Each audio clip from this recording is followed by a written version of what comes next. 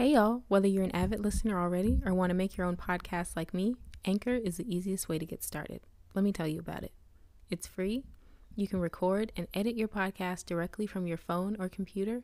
Anchor will do all the heavy lifting and distribute your podcast for you to major platforms such as Spotify and Apple Podcasts. You can even make money from your podcast. Yes, you can secure the bag with no minimum listenership. It's everything you need to make a podcast all in one place.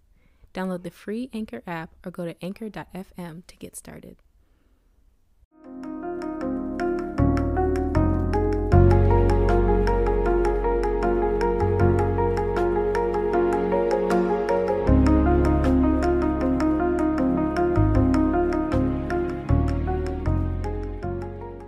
Hey y'all, and welcome back. My name is Erica. Wait, that's not my intro. Huh? Yo, my brain is gone. Anyway, we're gonna pretend that didn't happen. Hi, my name is Erica, your host, and today's episode... See, I messed up again. I didn't say my title. Welcome.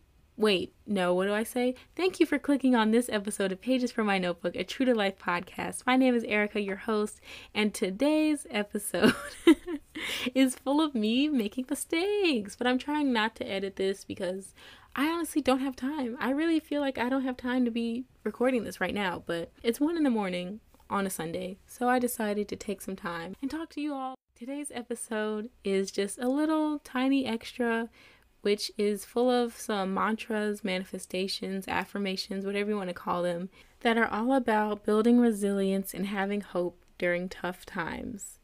2020, this online semester, transferring to Zoom University involuntarily, has taken a toll on everybody, especially students. We're up against a lot of extra stress, a lot of uncertainty, which is, of course, the main cause of anxiety if yours is future-based like mine is. In this situation, we often doubt ourselves. We don't know if we're moving the right way, if we're doing the right thing. We see other people doing things, but we know that they're not the right thing. But if other people are doing it, is it right?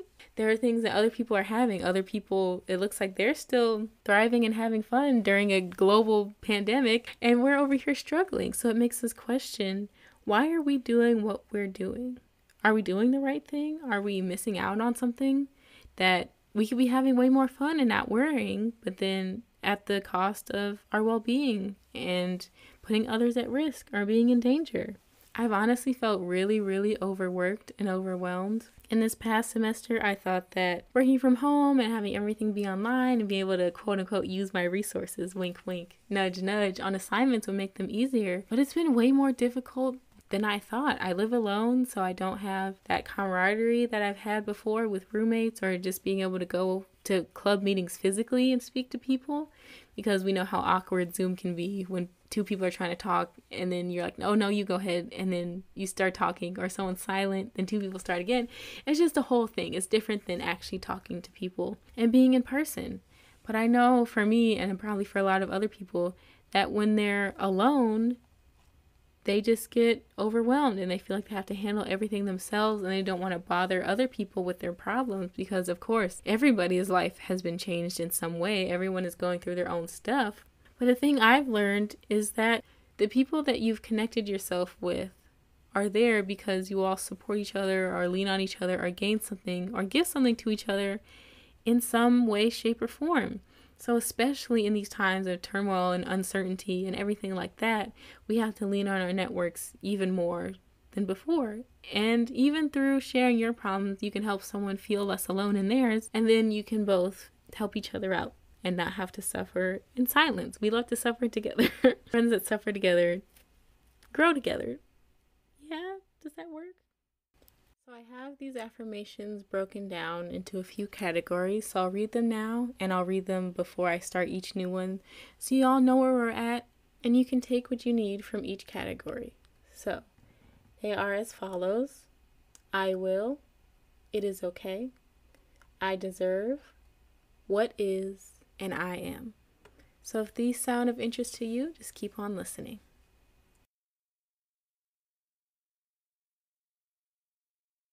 Everything I want is on the other side of doubt, uncertainty, and the fear of failing. I will. I will not give up. I will not quit. I will honor and respect my limits. I will not push myself past the point of well-being. I will take care of my home. I will take care of my body, mind, and spirit. I will develop healthy routines. I will rest. I will manifest. I will plan accordingly and have no expectations. I will stand up for myself. I will always remain in control of my feelings. I will walk towards what feels right. I will let myself be. Just be.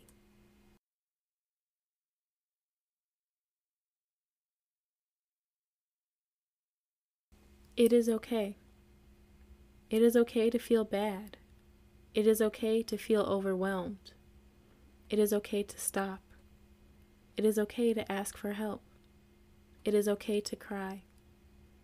It is okay to want to feel joy. It is okay to let myself rest. I deserve respect. I deserve to have nice things. I deserve rewards for my hard work. I deserve care and affection. I deserve peace. I deserve rest. I deserve respect. I deserve kindness. I deserve success. I deserve to treat myself as I would treat others. I deserve to feel love.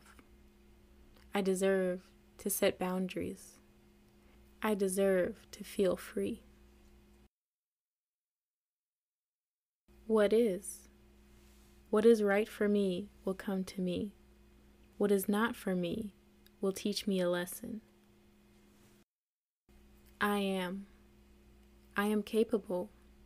I am strong. I am resilient. I am vulnerable. I am open. I am kind. I am doing the best that I can. I am prioritizing my self-care. I am handling situations the best way I know how. I am growing. I am learning. I am open to making mistakes. I am open to trying new things. I am open to changing old patterns and behaviors. I am open to change. I am open to growth. I am open to healing. I am worthy of love. I am worthy of happiness. I am worthy of rest. I am worthy. So I hope these were helpful, or you think they can help someone else, or you just like to hear words being spoken. I don't know. That was sort of my little narrator voice. Did you like it? I hope so. But yeah, I hope there's something you could take from these, or someone somewhere out there can take something. Nothing more, nothing less. Just good words, good vibes. Hopefully you receive them and other people will too.